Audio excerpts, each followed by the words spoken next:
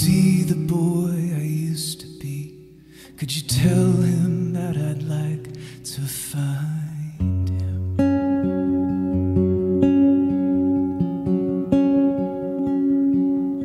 And if you see the shell that's left of me, could you spare him a little kindness?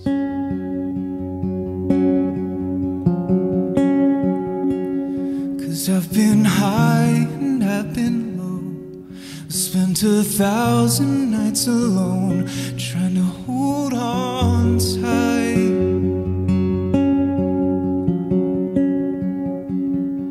Feelings come but they won't go. Please won't someone take me home before I lose my mind?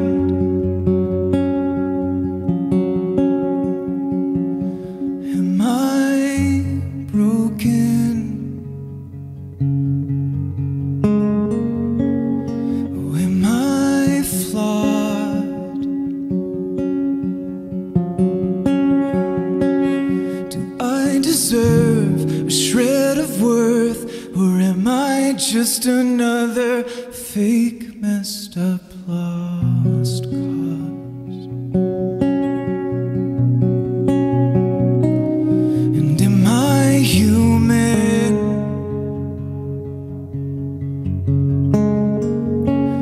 Or am I something else? 'Cause I'm so scared there's no one there to save me from the nightmare that I call myself.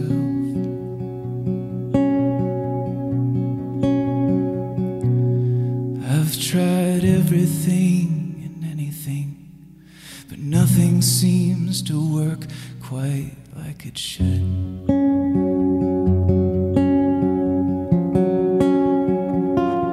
Between the madness and the apathy, seems there's nothing left inside of me that's good.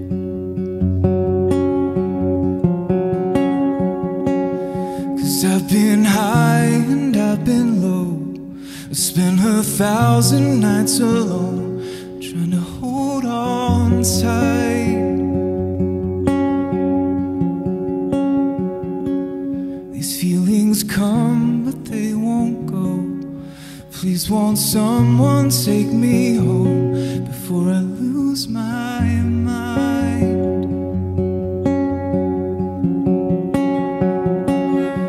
Am I broken?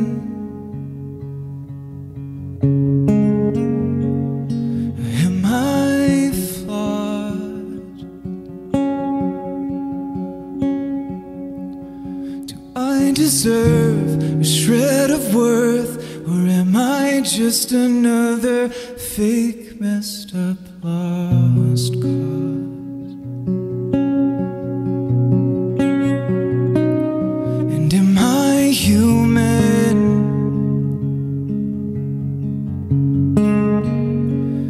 Or am I something else? 'Cause I'm so scared there's no one there to save me from the nightmare that I call myself.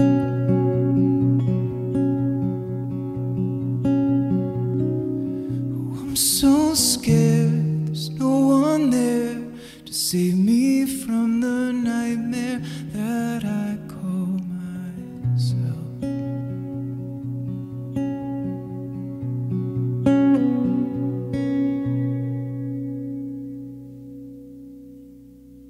Have you been there? Have you sung that song?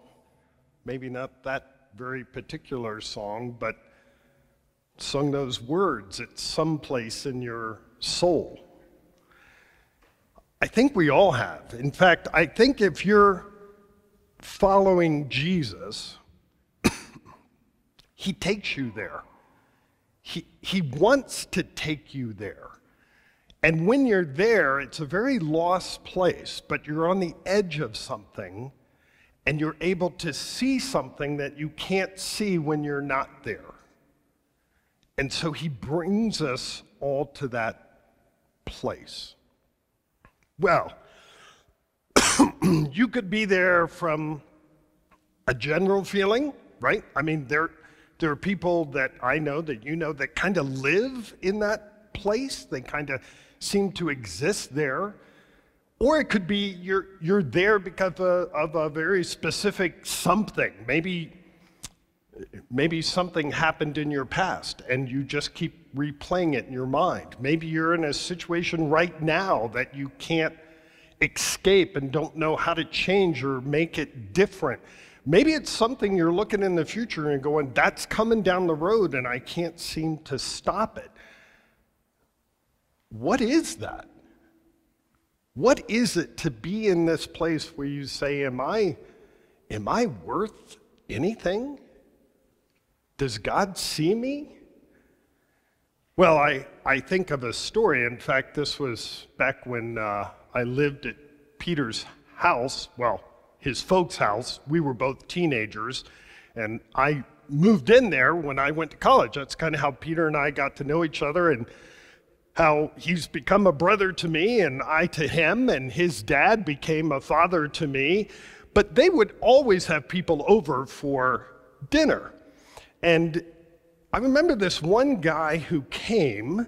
I'm not sure how he ended up there. I guess he went to the church and just got invited to come. And as I'd ask him questions, and he seemed kind of melancholy and not evasive, but not particularly engaged. But as people left the table, it was just a couple of us sitting there with him. And I finally found out he worked at Martin Marietta. That's what it was called back then, before it was Lockheed Martin. Martin Marietta as an engineer. And then he finally, and I was asking about his family, he said, well, I don't know who my mom or dad is. I never met them. See, I was a botched late-term abortion, and the nurse took me out of the trash and saved my life. And as the shock was waving over me, he looked at me and he said, you know, sometimes I wonder if God really loves me. And I thought the amazing part of that statement was he said sometimes, right? That there were moments he believed God loved him. Now, I could sit there and go, I know God loves you. I mean, you're a walking miracle. Your story is profound and dramatic and all these things that, you know, make for good little sermon illustrations. But the fact that he would walk through that place and had to carry that, it made me go, God, what are you doing? How does all this work? I mean, all powerful, all loving, and yet. And one of the things especially now that I'm getting older, and a lot of my friends, they're having to take care of their parents. And I just had a recent conversation with someone who said, you know, my mom has served the Lord her whole life. She's given everything, sacrificed everything, and now she's in the hospital and all this suffering, and it doesn't seem like it's going to end. And what is God doing? Why does he treat his own like this? And it reminds, whenever I hear stories like that, I think of an author that I really like, Dietrich Bonhoeffer, who wrote Cost of Discipleship.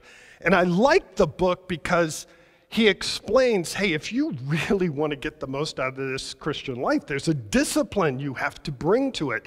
And it's not a book of, hey, you got to do all these things so God will like you. It's you need to discipline yourself so you can see better and walk better.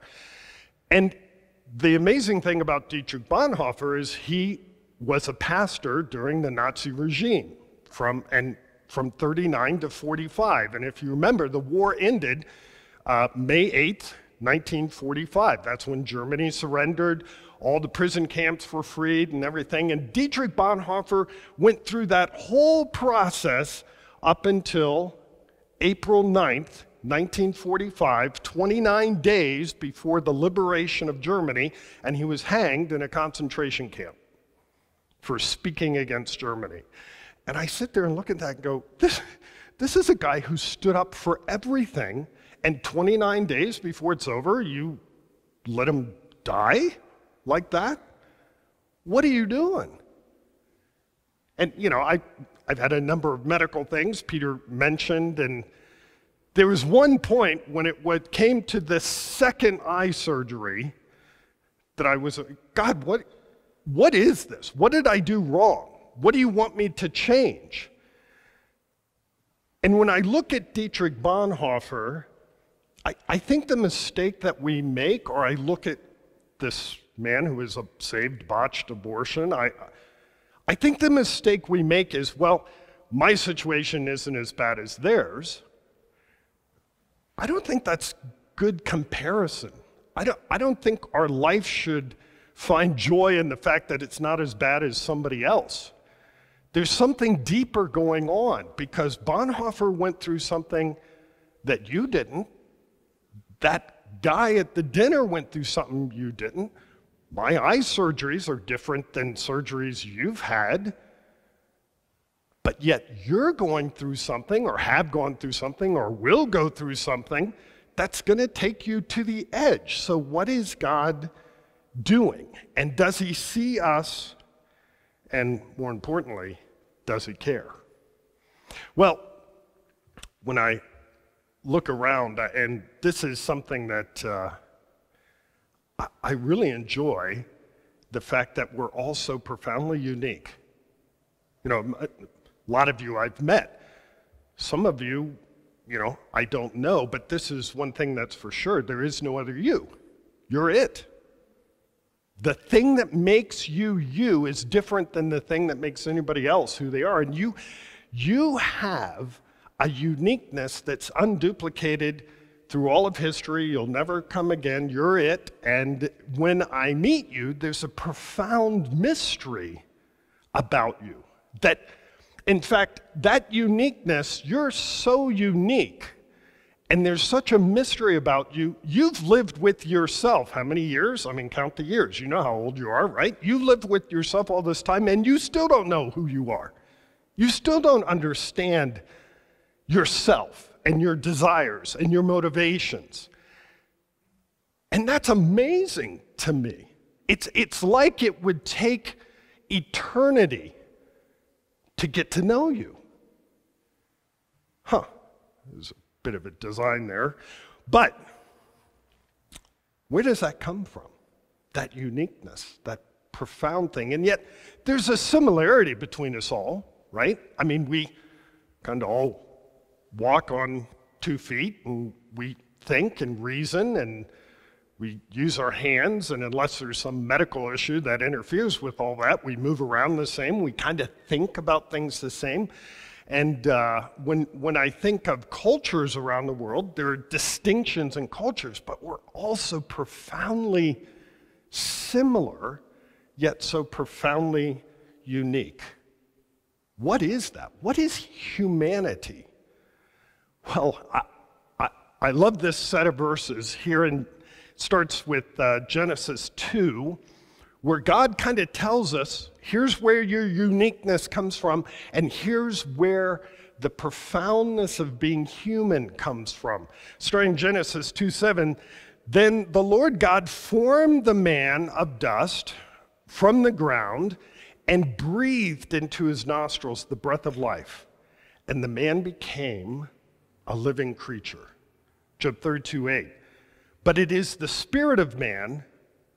So what is your spirit? Your spirit is the breath of the Almighty. It is the spirit of man, the breath of the Almighty, that makes him understand. This breath of God that's in you, that's in each of us, is what animates our spirit, makes something unique, yet also makes something very human, that part of us that can reason and see and be sentient and creative and self-reflective. Isaiah, thus says God, the Lord, who created the heavens and stretched them out and spread out the earth and what comes from it. So this is Isaiah's poetic way saying, I'm talking about the guy who made everything.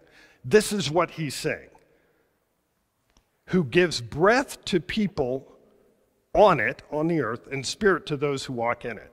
So who gets this breath of God? Is it unique to somebody who makes a particular pronouncement or grew up in a particular place? Or this breath of God is in everyone who walks the earth. They all have it. We all have it. The breath, the spirit of man is the lamp of the Lord searching all the innermost parts. You know, when you start having these self-reflections and wonderings and start exploring, you know what that is? That's God in you.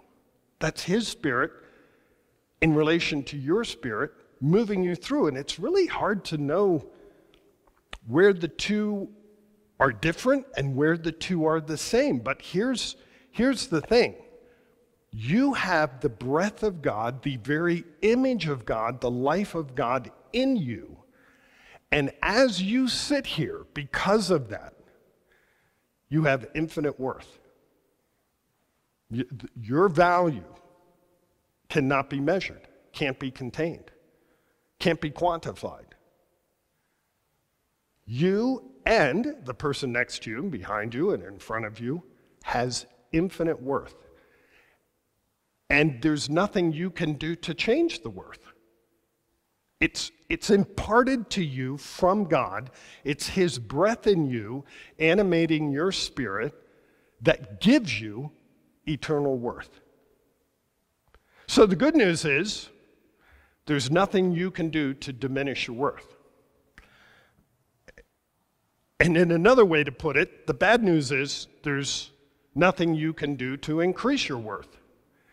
And yet, we kind of live life like we want to increase it. We want to define what makes us worthwhile and what doesn't.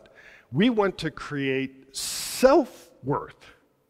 I want to be able to say, hey, I'm worth something because I've done X, or I know Y, or I've been to certain places, or I've seen certain things, and now I have a worth. Well, that's not where your worth comes from. Your worth comes from the very image of God breathed into you, and you can't change that. You know, I think of Psalms 8, which is kind of an amazing verse. Psalms 8 is where God says, look, I made man a little lower, and the term he uses is God. I made man a little lower than God and crowned him with glory and honor. Even back 2,000 years ago, when the Septuagint is a Greek translation of the Hebrew Old Testament, when the people that translated the Septuagint, they changed the word God to angel, because they were like, what? This sounds a little new agey. Of course, they had every belief system under the sun. What we call New Age now, they called something different. But this sense of God saying, you're a little I made you a little lower than me. You're not me, you're not God, but there's divine attributes that you carry around because my breath is in you and has formed you and keeps you living. In fact, Job goes on to say that every breath you breathe is given to you by God. And at one point, he's going to stop giving you breath, and then you leave this world. So this thing that is you is really unique and quite profound. In fact, you're so unique that God will pursue you for eternity because he wants a relationship with you he cannot have with anyone else. You know, it's almost like if there were 100 sheep and one of them strayed, he'd go after that one to bring him back. He'd go after you to bring you back. That's how valuable you are to him. This infinite value that he wants in relationship with him. Well, if you tie your worth, if you decide, hey, I'm going to tie my worth to a skill or a title or an object, you are setting yourself up for catastrophe. because I've been around a little bit, and I've seen lots of people not get the promotion, lots of people lose the house, lots of people lose body parts and functionality. And if your worth is tied to those things, when those things go, you disintegrate. So what do we tie it to? Well, you didn't breathe your breath in you. God breathed that in you. It's already that your worth is already there. Problem for most of us, including me, I just don't see it. I don't believe it. In fact, there's a time where things get so bad, a lot of us decide, I think it's easier to believe there is no God. Right? We call that atheism. Right? Life gets so complicated and so painful that we embrace this idea where there can't be a God. And that's really a convenient belief, right? I mean, if there's no God, then none of this has to make any sense. You just kind of live out your days and then you die and okay. Well, to be an atheist really takes a profound, a pretty heavy-duty thinking and a profound amount of faith. I mean, because obviously, just like to the atheists, those of us who believe there's a God, we can't prove, no, here's God, now you got to see him. You can't prove there's a God, just like the atheist can't prove there's not a God, so both are just these massive leaps of faith. And to argue an atheistic argument is pretty strong, because even mathematically, evolutionary-wise, we've only been here 13 billion years. So either for us to have evolved out of chance, either there's not enough stuff or there's not enough time for us to get to where we are. So atheists have to struggle with that. In fact, it reminds me of a friend of mine who, this was a long time ago, and he worked with me in the church and this sort of thing, and he decided he was going to go start living more of a hedonistic life. And I went to visit him just to see how he was doing, and he said, "Hey, you need to know, I'm an atheist now." And I said, "No offense, but you're not smart enough to be an atheist." And he thought for a second, he said, "What is it when you don't know if there's a God?" I said, "That's an agnostic." He said, "Well, I'm an agnostic." I said, "You can be an agnostic. I can believe that. That's good." Because the amount of energy, the amount of mental gyrations being atheist is pretty profound. In fact, one of the best atheists is most articulated and well-argued atheist, Richard Dawkins. And if you really want to understand an atheist argument, get a Richard Dawkins book. He's alive now, and he's written quite a few books, and he has a great atheist argument. But in an interview, when he was being challenged about the fact that humans exist, I mean, here we are with this amazing ability to self-reflect and to create. He said, and they said, "Well, how did humans get here?" And Dawkins said, "Well, I think aliens planted human DNA here." And I remember hearing that going, okay, that's what he needs to do to make sense of it scientifically. But the problem is, all he did was move the question 100 million light years away. I mean, the question still remains over there. There wasn't enough time or stuff over there for this advanced race to move around and come here and play. So the question still remained unanswered, which means a tremendous amount of faith embraced there. But I think the beauty is, at least to me, what's easier to believe is this idea of looking at you and the profound mystery that is you. You have the breath of God. You're a little lower than God in your ability and in your imagination. And what does this mean? I mean, one of the things I think it means you can self-reflect, right? You can observe yourself observing observing yourself, which is very profound in its own right, but it also means you can create. You can, in your imagination, you can think of something and you can bring it into reality. That's an amazing image of God thing. And I'm not talking like a robin building a nest. I mean, if you go around and look at robins' bird nests, they're kind of all the same. And if you look at hummingbird nests, they're all kind of the same. I mean, the species per species, how they kind of build their home and everything. You look at a human's home, my guess is nobody's home here is the same. And if structurally on the outside it happens to be, on the inside it's certainly not. And what is that? That's a reflection of you, a reflection of your thoughts, and a reflection of your desires. Even if it's not everything you want it to be, you kind of know what you'd like it to be. You've driven towards it. That ability to create is part of being in the image of God. And that image of God that is us has created all kinds of things.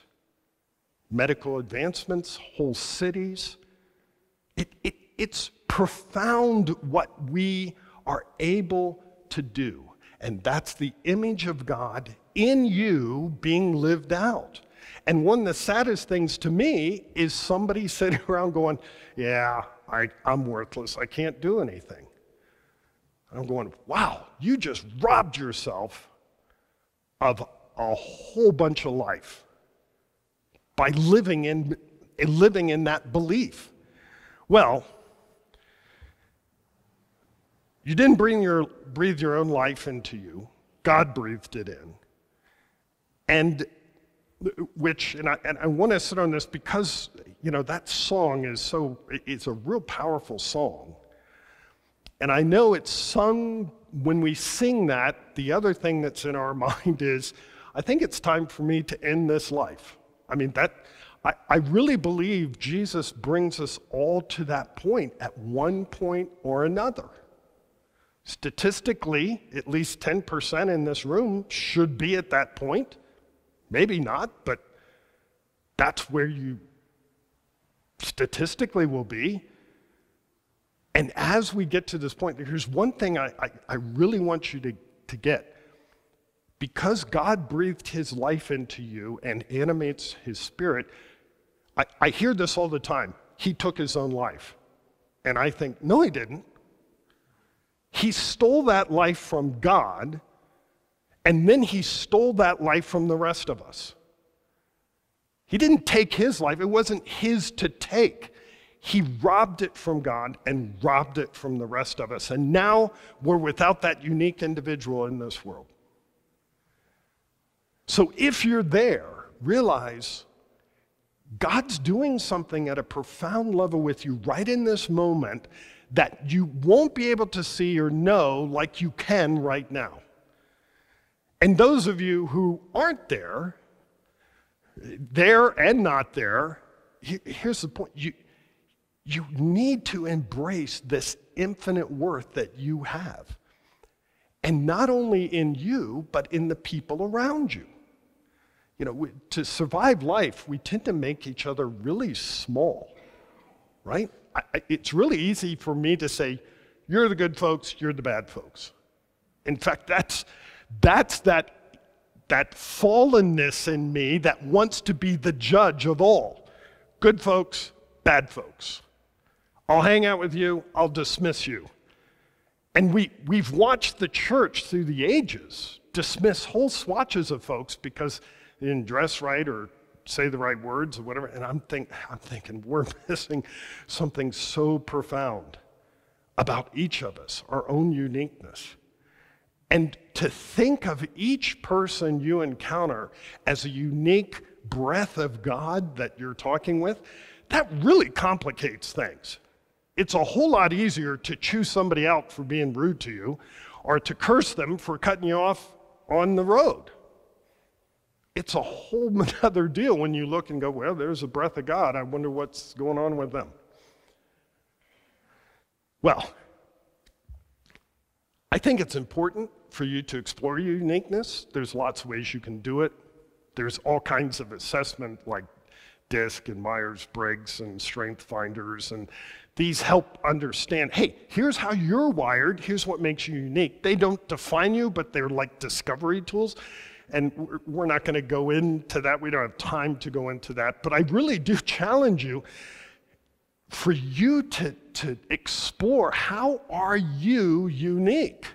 What makes you who you are? Because when God breathed in you, he had thoughts about who you are. He created who you are. And I think for you to explore that is divine. The interesting thing is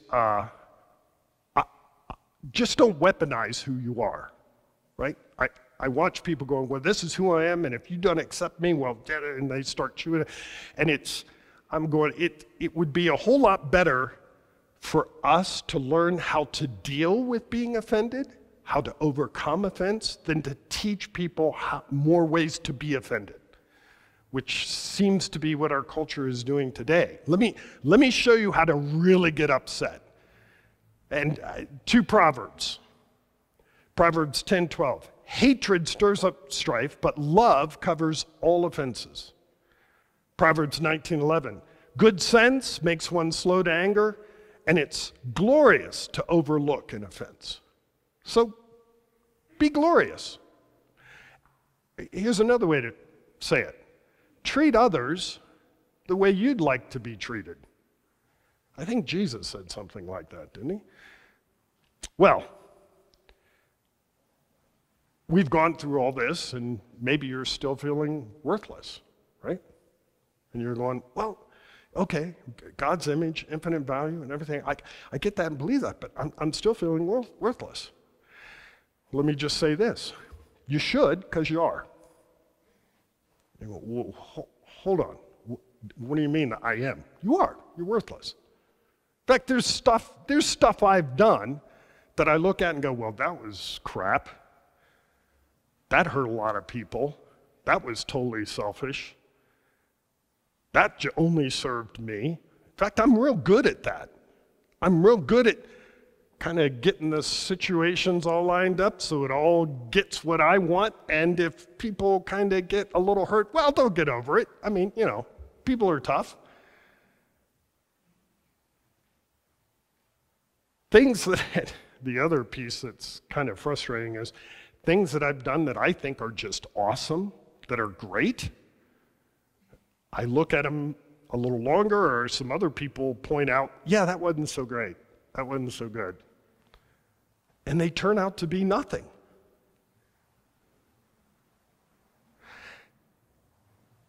Anything, here's the deciding factor.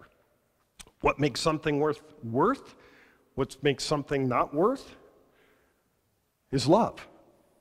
So why are you worth something? Because God loves you. He breathed his life into you. God loves the whole world that he sent his only son. So you have worth because God loves you and breathed that into you, and nobody can change the fact that God loves you. Cannot be changed. And it's an infinite love which imparts an infinite worth. But you and me, we do a lot of things that are void of love, and when we do and live and breathe in those areas, it's nothing and it's worth nothing. Look at this verse, 1 Corinthians 13. This is an amazing verse. We use this in weddings a lot, right? The love chapter, which I think this first part kind of gets lost in the whole wedding stuff. But it says, if I speak in the tongues of men and angels, so have this amazing spiritual gift of tongues, right? Not just of human languages, but angelic languages, but have not love, I'm a noisy gong or a clanging cymbal. Now, Paul's not just saying you're making worthless noise. This is how you worship Zeus down the street in Paul's day, because the priests would hit gongs and clang cymbals. So he's saying, look, if you do these great Christian spiritual things like speak in tongues, but you don't have love, you might as well just be down the street worshiping Zeus. And if I have prophetic powers, now we're getting into like the Marvel stuff, right? Marvel movies. Prophetic powers, understand all mysteries and all knowledge. Man, we love knowledge, right? I remember in high school when I was trying to study and keep up and everything, I thought, wouldn't it be great if I could just put my hands on the corner of a library and suck all the knowledge out of all those books and I'd know all that stuff. That would just be awesome. We really venerate people that know a lot of stuff and think of somebody who can look at a mystery and understand it. You know, you think of people like Tesla from the past that looked into electricity and you go, oh, wow, you discovered all those mysteries. You're really amazing. Well, if I could do all that and have prophetic powers, I could look into the future and know your future and help you with that. Wouldn't that just be amazing? And if I have all faith, the kind of faith that can move mountains when I tell them to move, but have not love, what am I? I'm nothing. If I give away all I have, I mean, now we're talking those external things that really look Christian, right? I give away all I have, and I deliver my body to be burned. I lay my life down as a martyr. Now I've done it, right? Now I'm good to go. But have not love, I've gained nothing. I gain nothing, I am nothing. Well, here's the reality about you. And cultures have known this through all time. You know, there's two things happening in you. There are two parts of you. There's this God-breathed divine part, and there's this part you're trying to create apart from God, that you're trying to manufacture so that you can say, I don't need God, I don't want God, I want my own thing. I want to decide what's right and wrong. I want to decide good and evil. I want to define all those things. And those two are in opposition, and it's part of giving you your own consciousness, sentience, free will. This is where this struggle takes place. Well, through all time, societies, cultures have known this. So in China, they call it the yin and yang in that culture. In the Egyptian culture, it's Osiris and Set. The Persians, Ahura Mazda and Oja. Plato called it the soul and the body. Freud called it ego-id. And Stevenson wrote a great book on it. Most of you maybe, a lot probably haven't read it, but you know the book, Dr. Jekyll and Mr. Hyde. This guy that shows up who's divided and is one thing and then the other. The problem is we don't have that clear division, right? I can't seem to know when am I Dr. Jekyll and when am I Mr. Hyde? When is that happening? They seem to be so intermixed and so entwined that I can't figure out who's who or when one is there and when the other isn't there.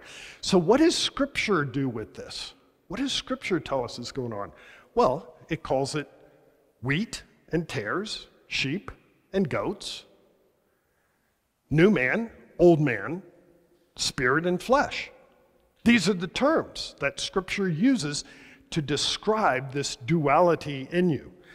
So what do you focus on? What are we supposed to focus on? Am I worthless, or do I have infinite value? And I think the answer is yes. In fact, John did it this way, 1 John 1, 7 through 10. But if we walk in the light as he is in the light, we have fellowship with one another. And the blood of Jesus, his son, cleanses, and I love this because it's present, active, indicative, meaning it's happening right now and you can't interfere with it. Cleanses us from all of our sin. If we say we have no sin, we deceive ourselves. Look, if you go around saying, I'm done with sin, I'm going, no, you're deceived. And the truth isn't in us.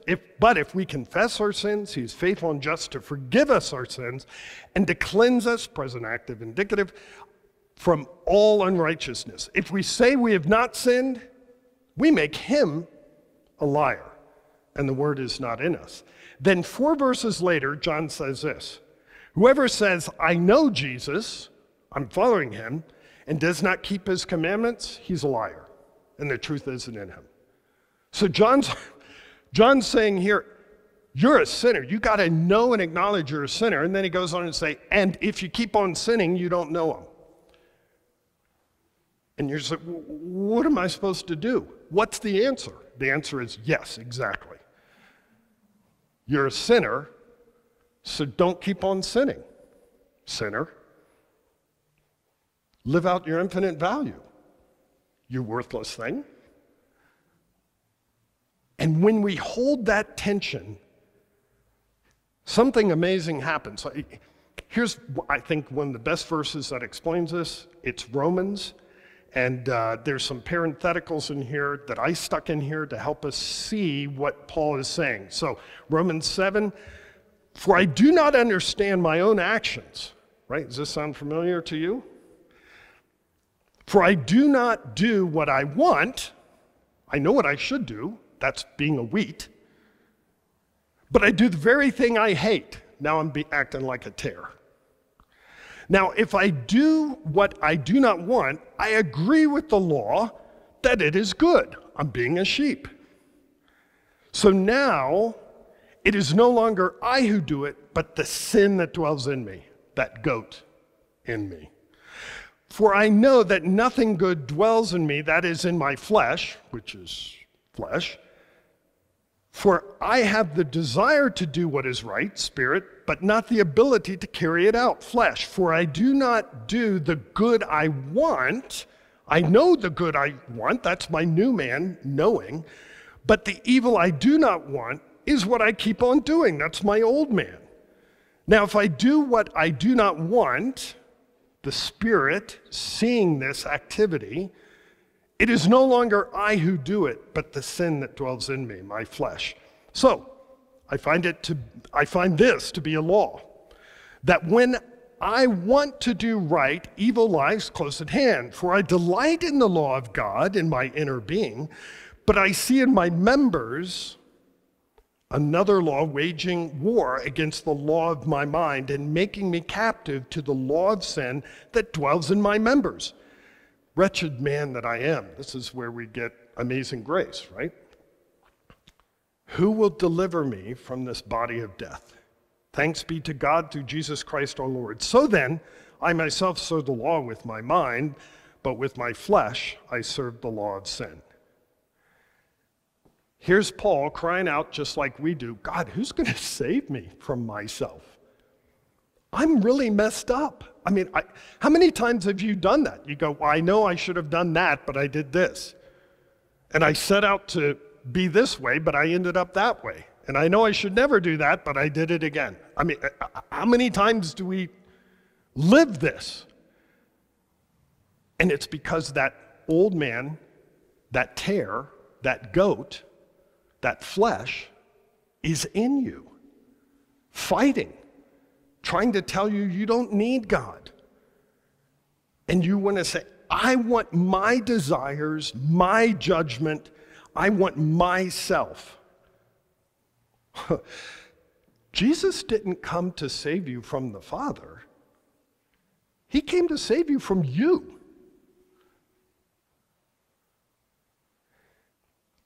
Our problem is we tend to forget that we're both these things. And we live in one place or the other. We either live in this worthless, I'm no good, I can't do anything right, I'm just a pain to everybody. And you know, when you do that, you're depressed, you become suicidal, you're a real downer for the rest of us, and you're just hard to be around. And those who live on the other side and forget this part of them, they think of themselves as priceless, they start going into this arrogant, judgmental, impatient, you're kind of an asshole and we don't want to hang around you. So what's the tension? The tension is just that. Don't look in a mirror and walk away and forget who you are. You have infinite value, and you have this thing in you that's trying to destroy your own infinite value. You know, truth is, I love God. and I really want to serve him. And I want to be completely aligned with who he is. And I really love this world. I can't seem to get enough of power and money and fame, sex, drugs, and rock and roll. There's part of me that's really worthless, and part of me that's divine and of infinite value. And that's me. And that's you.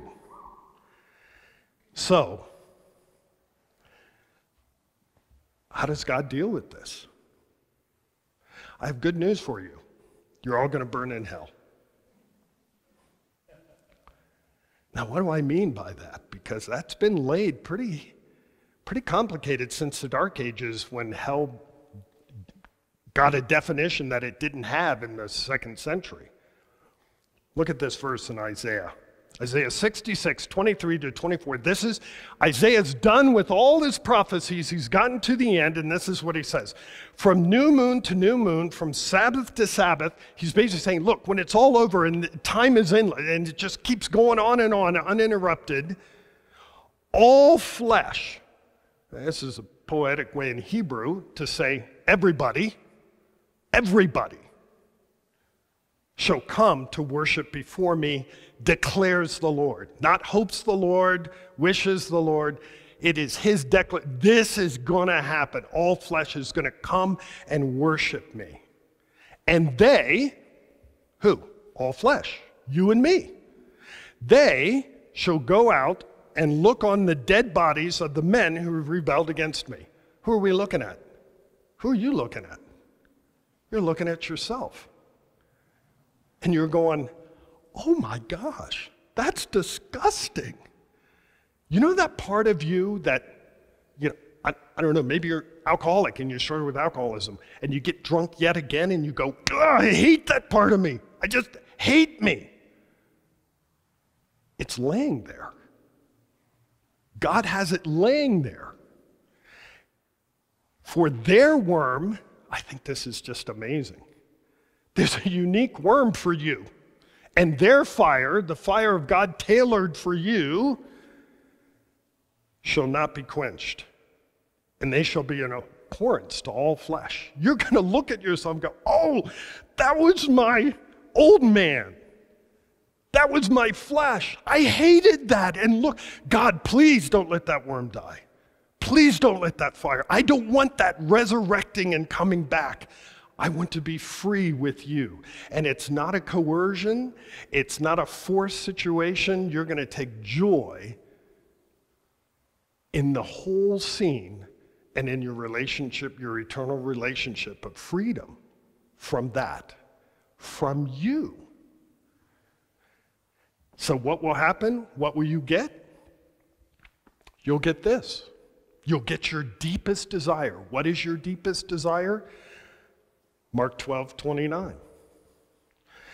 Jesus answered, they asked him, what's the most important commandment? Jesus answered, the most important is, hear, O Israel, the Lord our God, the Lord is one, and you shall, future active indicative, love the Lord your God with all your heart, soul, mind, and strength.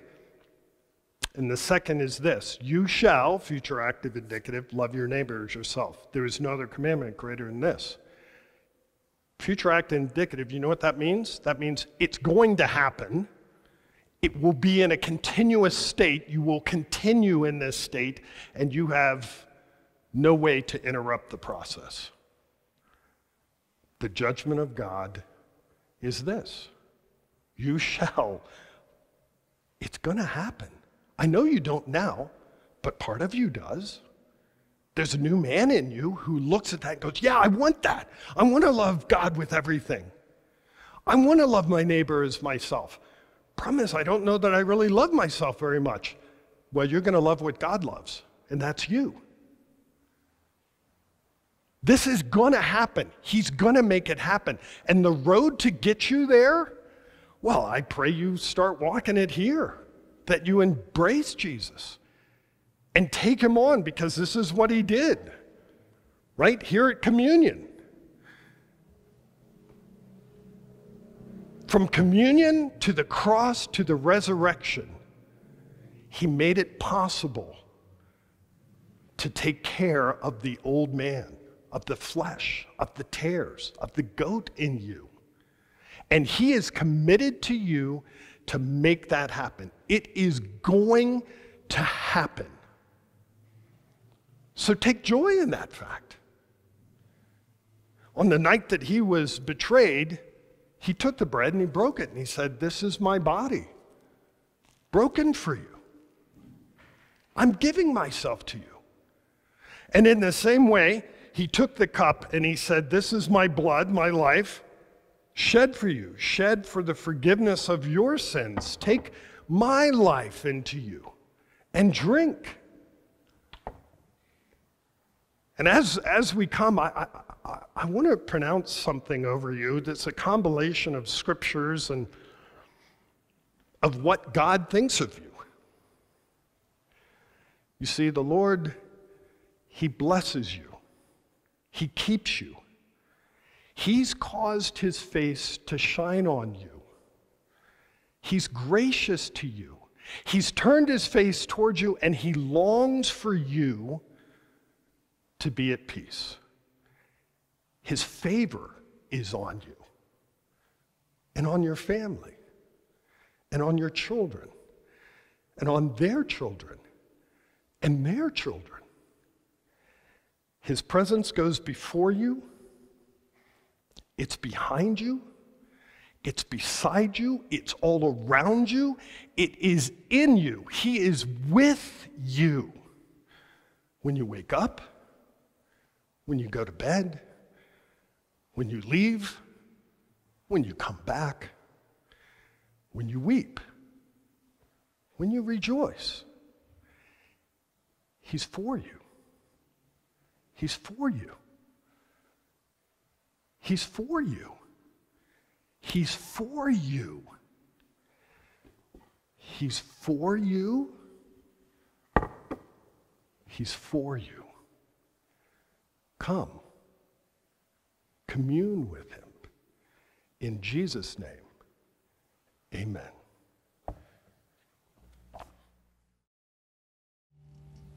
So I hope you see that we just acted out all of Andrew's sermon, which I think was God's sermon, because we started with this question, have you ever been to that place? The truth is, you are that place. You exist in this body of death, this body of flesh. That's like an old stone temple that people build, right? A temple that's going to turn to dust, this old stone temple. But then you came to this table and received body broken and blood shed, the body of the life, the reason of God, the Word of God, and the Spirit, the breath is in the blood. And so you took the breath of God, the very Spirit of God, and you placed it in that old dead stone temple. And that's what Jesus said you are, that you are his temple. But when you have faith, that curtain separating the inner sanctuary from the outer sanctuary, it rips. And what's in the inner sanctuary, in the depths of your being, ever since your creation, begins to invade that old temple. And the old temple becomes a new temple. Your old desires and passion become God's desires and passions, because now they're motivated by something else, right? Rather than being motivated by fear and death and shame, they're motivated by love, the passion of God. And what was a vessel of wrath suddenly becomes a vessel of mercy, filled with God's mercy. And this is the really beautiful thing, I think. That inner sanctuary of the temple, according to Scripture, is eternal. It's the truth about you. This outer part of the temple, the part that we build, it's temporal. It's passing away. But when we believe, that inner part begins to invade that outer part. And you can live from the outer part of your temple. You can live from this part that believes you have created yourself. And in reality, you've created nothing, because Jesus said, apart from me, you can do nothing. You think you did something, but it's really nothing. And then Paul says this, in Christ, I can do all things. All things. And so may you live from the inner part of your temple this week. In other words, may you love because you know that he first loved you. May you love because you sit in the inner sanctuary with Jesus in communion with him, and Jesus turns to you and says, let's let's listen to what the Father has to say about us. This is my beloved Son, in whom I am well pleased. My beloved daughter, in whom I am well pleased. This is my child. Live from that place, not the other place. And lo and behold, one day you'll open your eyes and all things will have become new. In Jesus' name, believe the gospel. Amen. If you'd like prayer, members of the prayer team will be down front here with you. And if you want to, drop something in the plate on your way out. But have a great week and read Romans chapter 2. Amen.